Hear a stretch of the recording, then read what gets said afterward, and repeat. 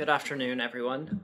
So before I jump into sort of the bulk of my talk today, where I'm going to attempt to cover quite a bit of ground, I want to begin with a series of short vignettes, which are taken from my first night at a migrant shelter in southern Mexico. And as sort of an advanced warning, I'll be discussing some sensitive issues this afternoon. So that includes things like profanity, as well as a few uncomfortable scenarios. My point here is really not to shock anyone or offend anyone, but rather I really want to try and depict, however accurately that I can, the events and sort of wide-ranging experiences that occur along migrants' journeys from Central America. So with that kind of short advisory, I'd like to get started right away. So the dusty, unpaved road in front of the shelter was swallowed by darkness. As the yellow motorcycle taxi sped away, I approached the entrance with my belongings. Dozens of bodies strewn across the floor stared intently at an old flashing television in front of them. The shelter was a small dirt lot with one cinder block building standing in the middle. Long wooden sticks held up ragged tarps to provide cover from the summer rains. In the back of the shelter, an open fire flickered, throwing shadows against the cement wall behind it. Upon entering, everyone turned their head to look up at me. I set my possessions down and began speaking with Victor. Sitting on a broken folding chair held together by metal wires, we conversed quietly. Victor was from Honduras. He had escaped from MS-13 after they threatened to kill him and his family, setting off from San Pedro Sula to seek protection in Mexico and eventually the US. Victor had lived in the shelter for 2 months, working as a day laborer in the nearby mango fields. He hoped to save enough money to smuggle himself across Mexico to Houston, Texas, where his sister and cousin lived. I asked him when he would be able to continue his journey. "Only God knows," he replied. Moving forward toward the fluorescent light spilling out of the cinder block building, I overheard a muffled conversation between 3 young men. "Did you hear? They found 2 dead bodies today by the railroad track. Salvadorians." "No shit," one of the men responded. "Yeah, both of them were naked, shot in the head. They took everything." The young man motioned with his fingers as if to shoot his friend. "It's the ranchers," one of them replied. "Out here, they'll kill you for no goddamn reason." As I reached the doorway of the building, a stray dog scurried past me with a leftover bone hanging out of its mouth. A group of young children ran after it, chasing the dog into the street. The building contained 2 small rooms, blanketed in dust with a number of extension cords snaking along the concrete floor. Connecting them was a narrow hallway with a plastic storage shelf, holding heaping bags of rice, black beans, and pasta. I entered one of the rooms and sat down after making brief introductions. Anna wore a tattered sling around her right arm, improvised out of an old yellowed t-shirt. Red abrasions peeked out from the medical gauze wrapped around her hand and wrist.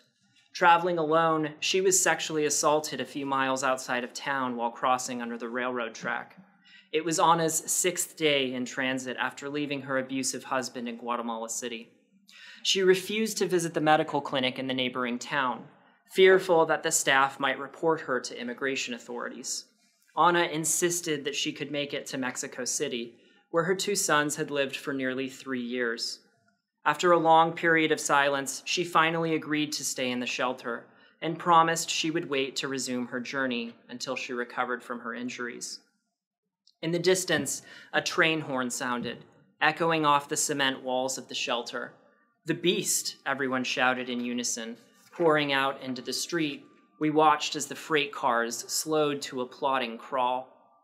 Catching my gaze, Armando exclaimed, "3 years ago, you could ride that train straight to the border. And now?" I asked him. "What happened?" Armando smiled. "Well, either the immigration authorities catch you or the gangs kill you." He laughed, shrugging to himself. "But some of us still try. It's certainly better than walking." Slowly, he turned toward the shelter, shuffling back as the rest of the group continued to stare at the train passing us by. So this series of vignettes from my fieldwork in southern Mexico depicts a range of events and experiences that unfold along migrants' journeys from Central America. Every year, hundreds of thousands of migrants from El Salvador, Guatemala, and Honduras risk their lives traveling northward, both to and toward the United States. Long before reaching the US-Mexico border, however, migrants traverse thousands of miles across jungles, deserts, and sprawling urban centers in Mexico, frequently seeking refuge in migrant shelters scattered along the way. Whether traveling by foot or riding atop large freight trains, migrants spend weeks, months, and sometimes years in transit, encountering incredible dangers along the way, including assault, robbery, and in many cases, death. Physical hazards such as drowning, hypothermia, and dehydration are also common. Yet despite the importance of these journeys, scholars and policymakers alike have tended to focus on places of origin and destination.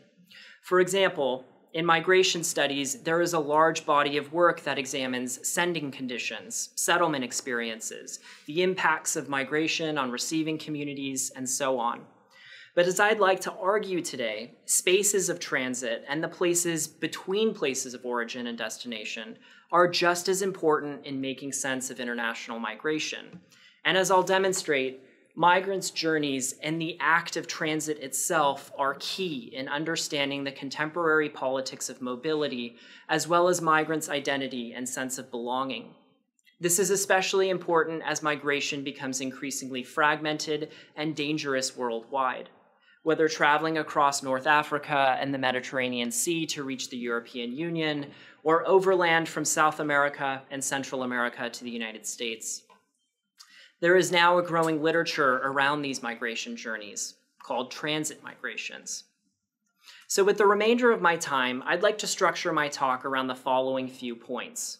First, I'll begin by briefly describing the geopolitics of migration in North and Central America, including recent changes in migration patterns and immigration enforcement across the region. After that, I want to provide two specific examples of what looking between places of origin and destination look like, and perhaps more importantly, what this focus on the sites between spaces of origin and destination can tell us about migrants' mobility, identity, and sense of belonging. Here, I'll discuss the role of humor and laughter in migrants' journeys, as well as the significance of infrastructure, such as bridges and railways. Finally, I'll wrap up with some brief concluding thoughts, certainly in time for some questions, I hope. And my plan then is to speak for roughly 40 minutes to leave ample space for discussion. Before we get there, however, a brief sort of note about methods. This work that I'm presenting today is part of a much larger project that draws on nearly 10 months of ethnographic fieldwork I completed in migrant shelters throughout Guatemala, Mexico, and the United States, particularly in Texas. There, I conducted interviews, focus groups, and in-depth participant observation, as I not only worked in shelters but also lived there, spending days and nights with participants.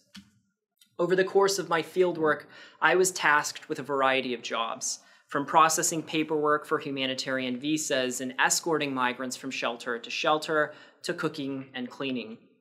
And I'd be happy to discuss these methods further if there are any questions afterward, but for the sake of time, I'll move forward.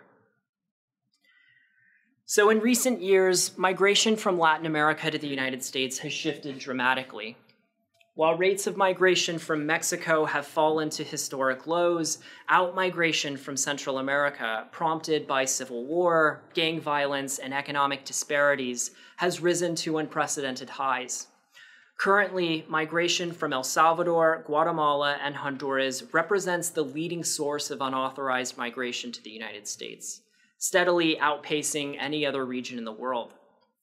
In response to this shift in migration, and for some time before it, the US and Mexican governments have implemented rigid immigration controls, from policing and border security to interior enforcement operations. Within the US, this has entailed fortifying the US-Mexico border through barriers and surveillance, as well as strengthening local policing operations far within the US interior.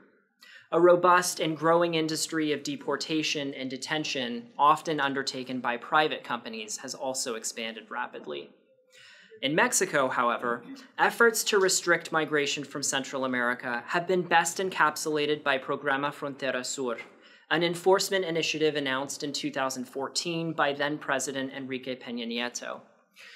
With generous funding and foreign aid from the US government, Mexico has deployed hundreds of new immigration agents to the south, particularly in states like Chiapas, Oaxaca, Tabasco, and Veracruz, as you see here, essentially creating a sort of bottleneck at the country's narrowest point.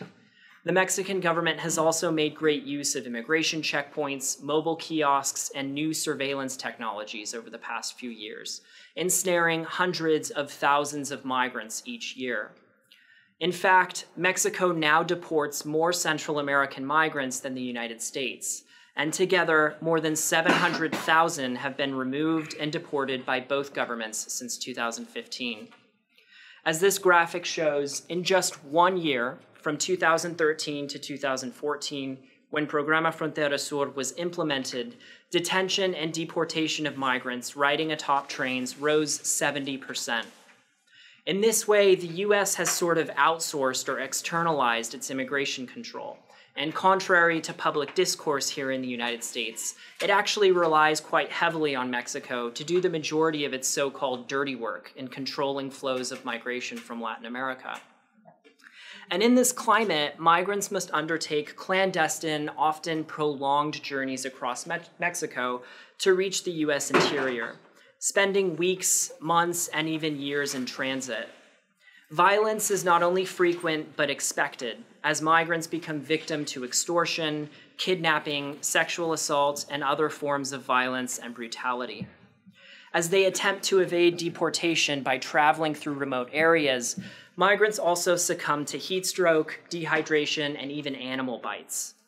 In response to these dangers and the risks of these journeys from Central America, humanitarian groups and immigrant rights advocates have opened migrant shelters, places of aid and refuge scattered throughout Guatemala, Mexico, and the United States. Shelters provide urgent assistance to migrants in transit, giving food, water, medical attention, and supplies. In addition, some shelters offer legal aid and counsel to migrants. While many are affiliated with religious institutions, particularly Catholic organizations, other shelters operate secularly or with local support. Migrants frequently stay in these spaces for days, if not weeks and even months before continuing their journeys. Despite their popularity, however, shelters often lack funding and resources, and many are unable to provide anything more than emergency assistance. Regardless, migrants depend on these shelters for support and safety, and because of this, these shelters are now key parts of migrants' experiences and outmigration from Central America. Thus, migrants' journeys and the sites between places of origin and destination are critical to understanding international migration and the contemporary politics of mobility, where migrants spend increasing amounts of time in transit while navigating stringent immigration controls and other precarious conditions. But what can looking between places of origin and destination actually tell us about international migration? What can we learn from focusing on migrants' journeys and the act of transit itself? Here, I'll begin by discussing the role of humor in migrants' journeys.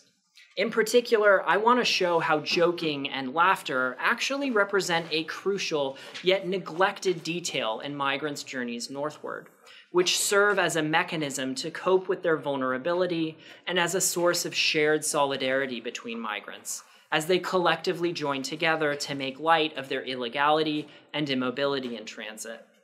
Ultimately, joking and laughter in the spaces between origin and destination draws attention to migrants' identity, sense of belonging, and the complexity of their journeys.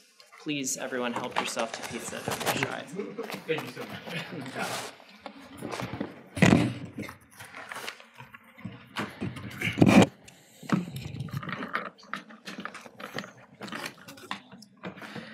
So early one afternoon, I heard someone shout from across the dusty back lot of the migrant shelter, "The train is coming." Everyone stopped what they were doing and sprinted toward the exit, spilling out onto the unpaved road in front of the shelter.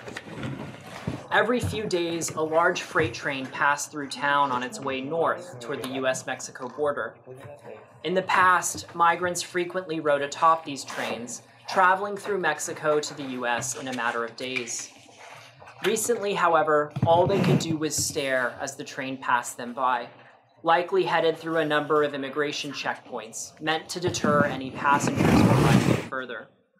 In 2016, Mexican authorities began clamping down on migrants' use of the train, deporting anyone they found riding atop it. Standing in front of the shelter, we all looked off into the distance as the red and yellow freight cars slowed to a crawl.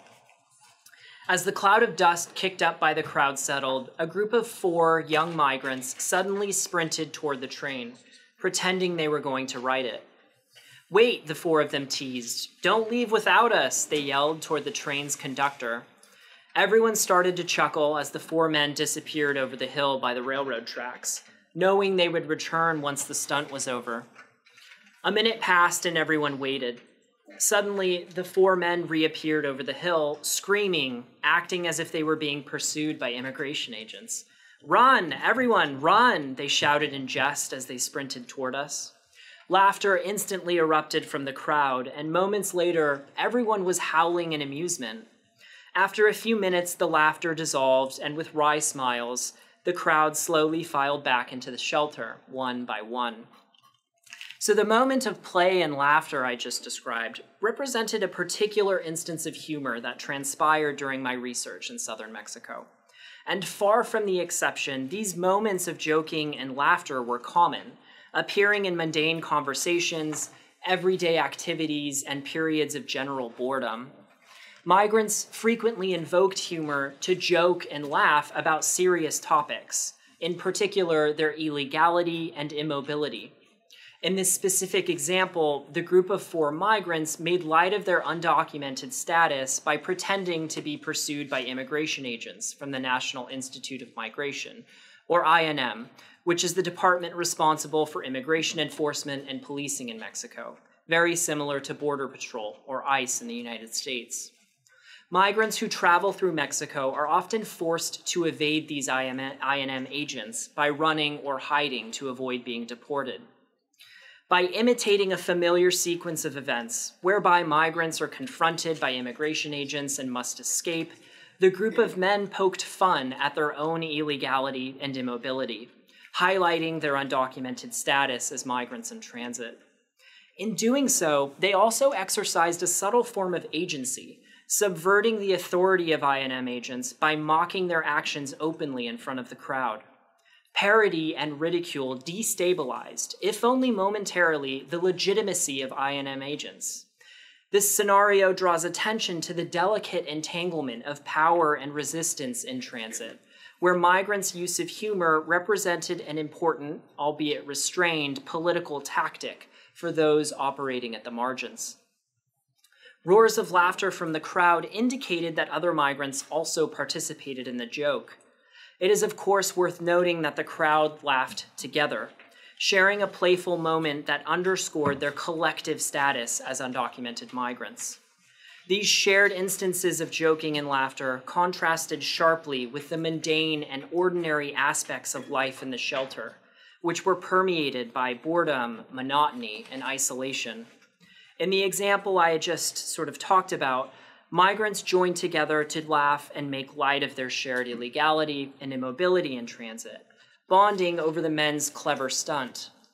Humor, therefore, represented a mechanism by which migrants negotiated their vulnerability while providing a shared source of solidarity between and among them, as they joined together to collectively mock the conditions surrounding their journeys.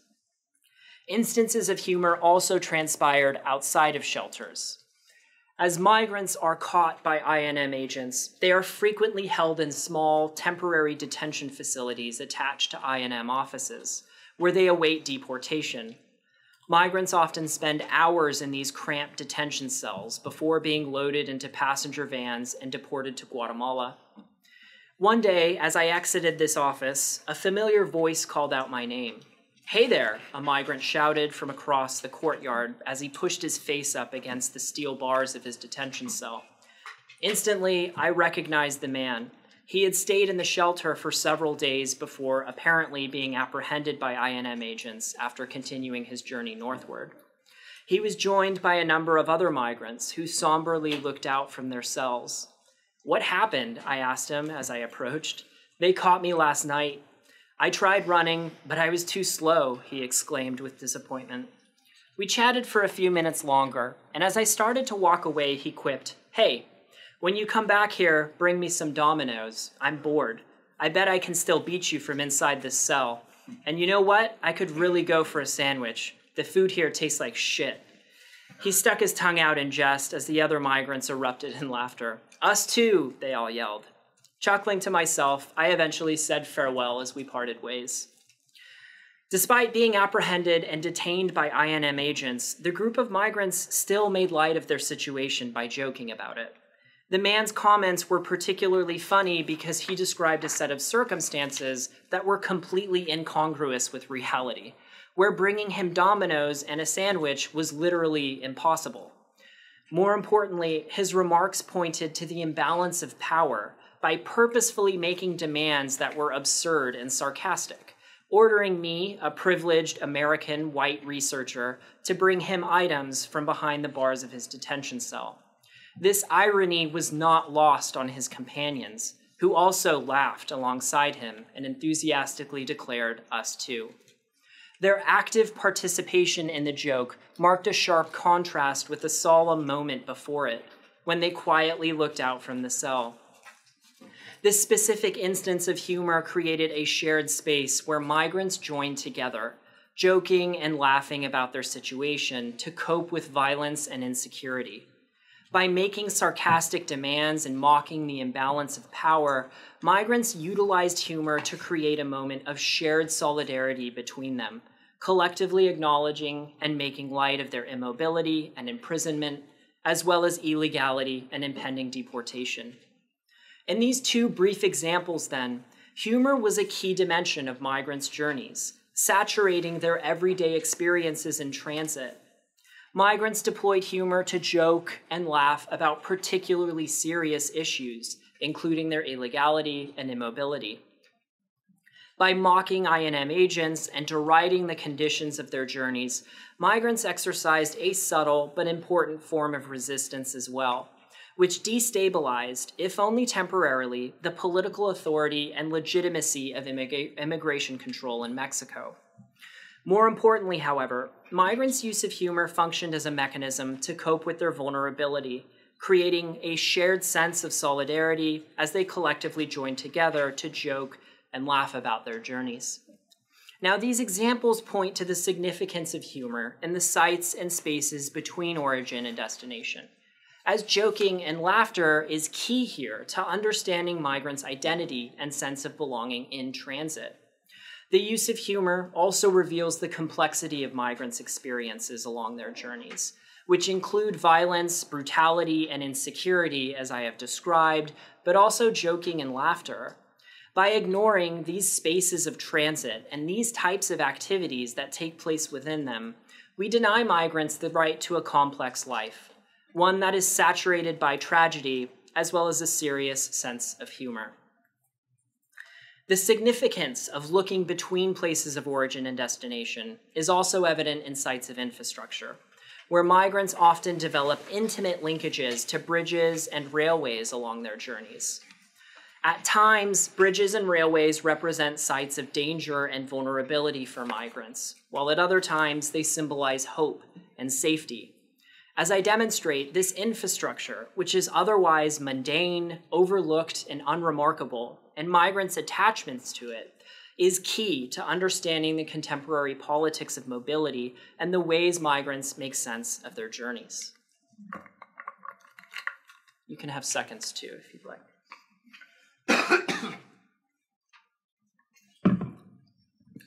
The white pickup truck sped down the highway, far exceeding the speed limit. Inside the truck bed, I held on tightly to my baseball cap as the dust and wind whipped up around me. "Almost there," the investigator yelled, motioning to the small group of migrants seated on my right. They nodded silently, looking up ahead at the bridge coming into view.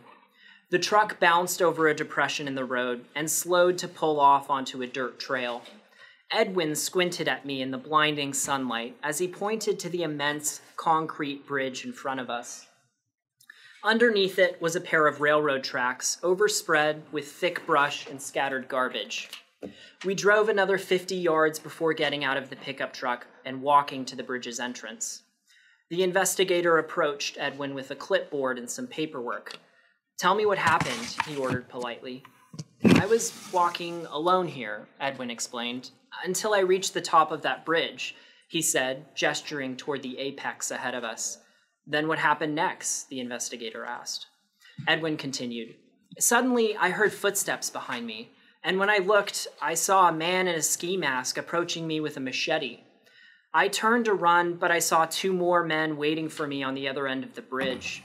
The investigator walked forward, tracing the steps Edwin had taken just weeks before. "I thought they were going to kill me," Edwin explained, "but instead, they took everything, even my shoes. They threw me to the ground, kicked me, hit me. One of them even had a baseball bat. I was trapped up here, alone." The investigator nodded as Edwin recounted the rest of the incident, common along this part of the migrant trail in southern Mexico.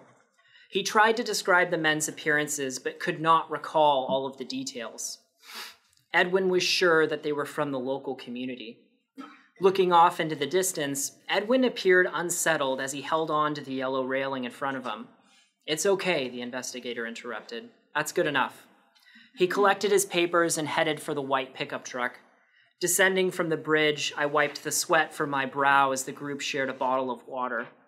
Eventually, we filed back into the truck and sped off, searching for another overpass where two more migrants were assaulted. Bridges, like this one, are key sites along migrants' journeys.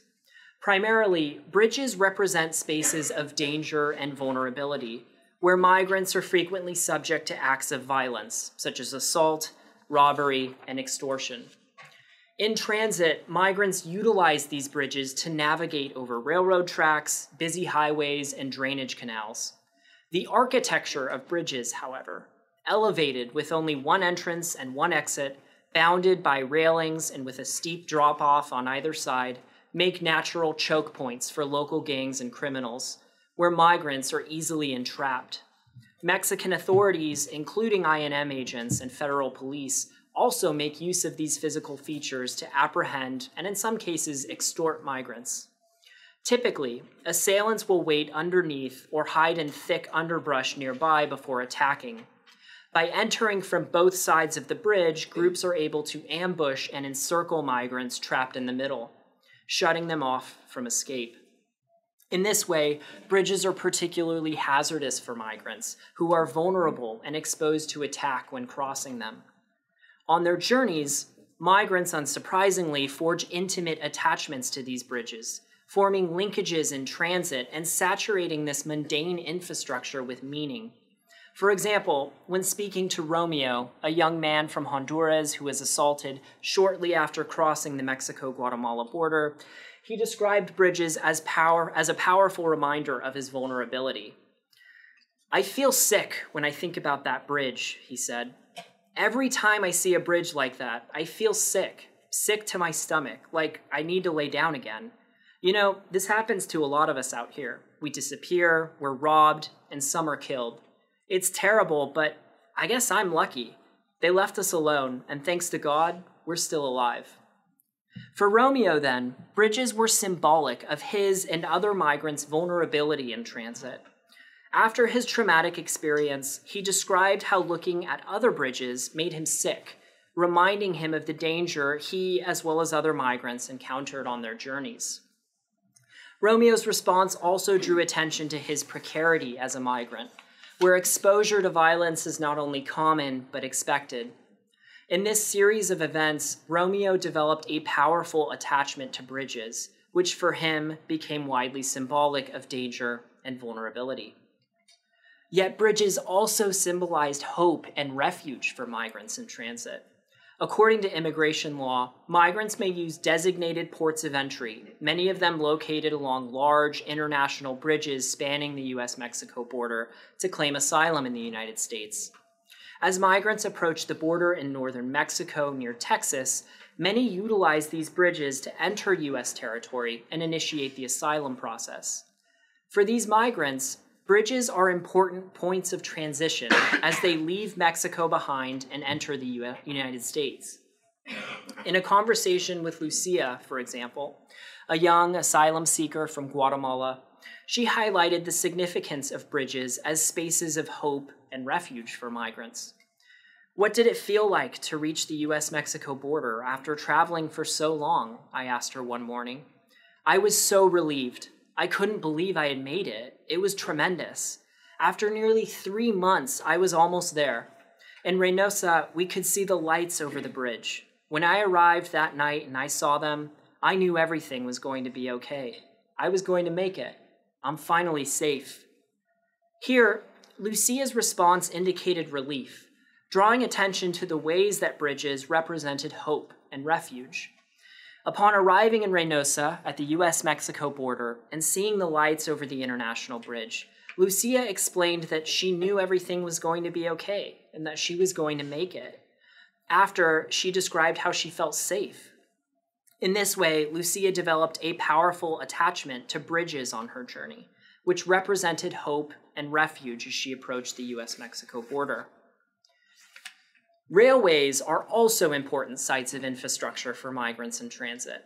As I alluded to earlier, migrants have utilized large, hazardous freight trains, colloquially known as the Beast, to travel across Mexico for some time.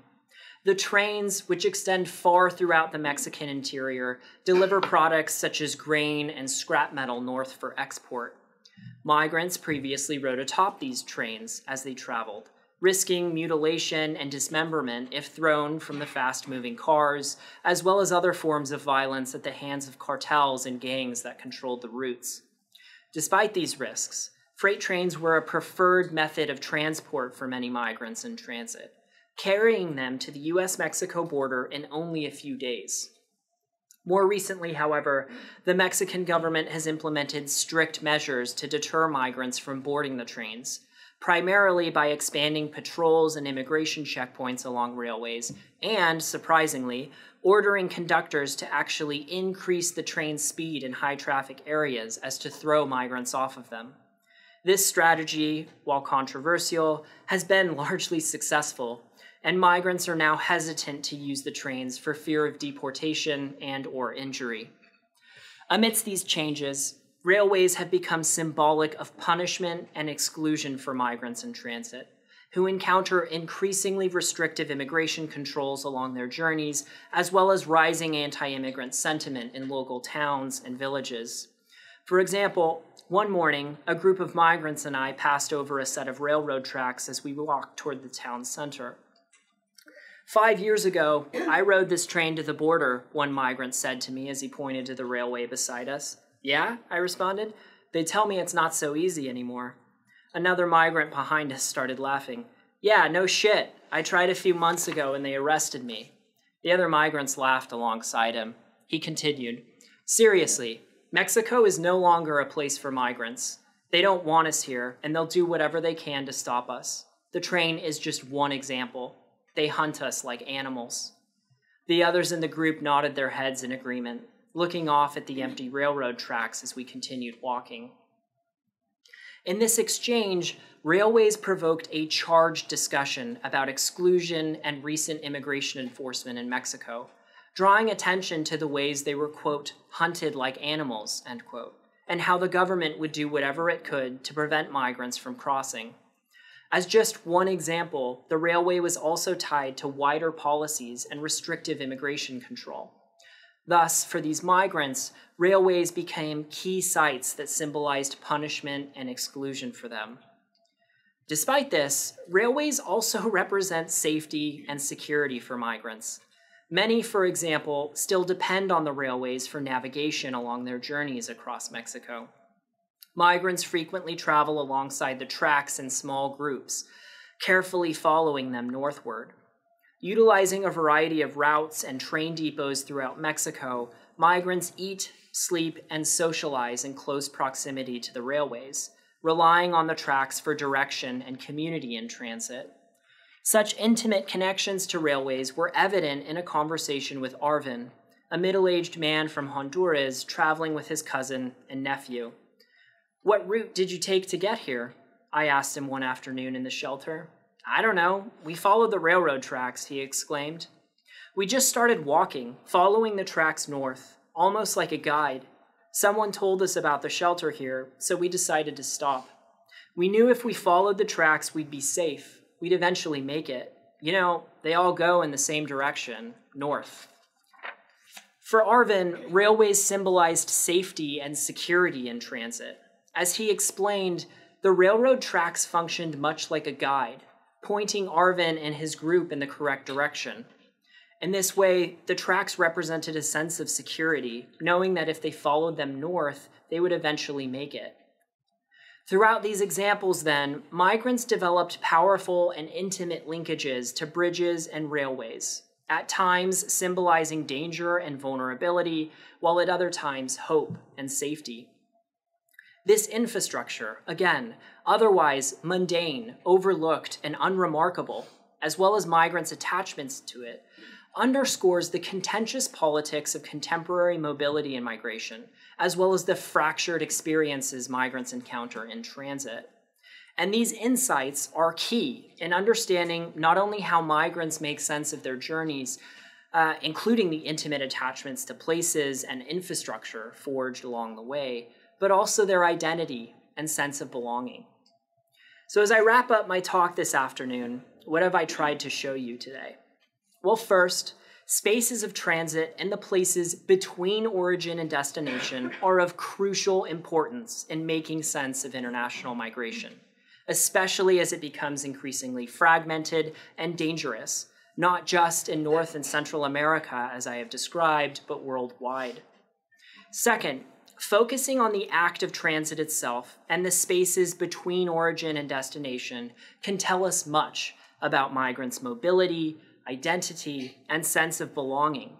And here I have shared just a few insights, from coping strategies and solidarity forged through humor to the intimate attachments migrants develop to place and infrastructure in transit. Looking between, then, is key to understanding the lived realities and contemporary dynamics of international migration. This changes not only our object of analysis, but also where we look. In the process, both the content and politics of our findings change in ways we are only just beginning to acknowledge. Thank you.